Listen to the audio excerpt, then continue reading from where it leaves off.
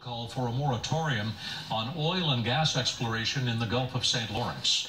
Ethan Hawke has owned property in Nova Scotia's Antigonish County for many years, and today he was invited by a local First Nation to join their environmental cause.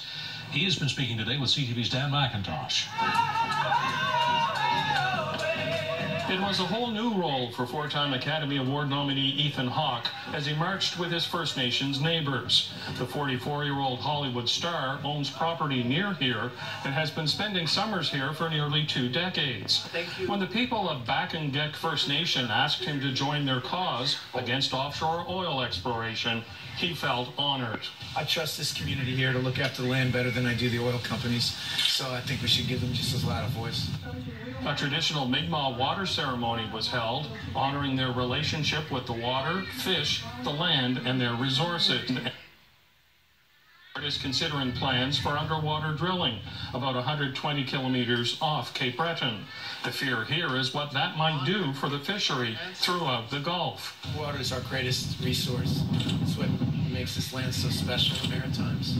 And if you guys don't treat the water with respect, I don't know who will.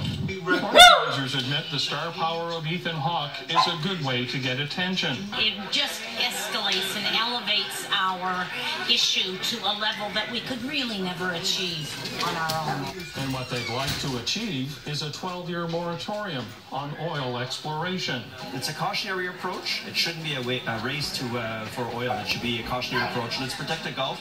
$2 billion economy that the Atlantic gets from the Gulf of St. Lawrence. It's a message they're hoping is heard by the new federal government. It's one that we can't take for granted, and that call to action today through this ceremony I think is very powerful. So I'll certainly be a voice on that when we get back to Ottawa. You know, Canada's been a real leader environmentally. For the U.S., you know, we always look to Canada as doing things the right way, and I don't want them to stop playing that role. Organizers say the recent election has created a sea of red here in Atlantic Canada. They're hoping it also represents a sea of change. Dan McIntosh, CTV News, Bakangek First Nation.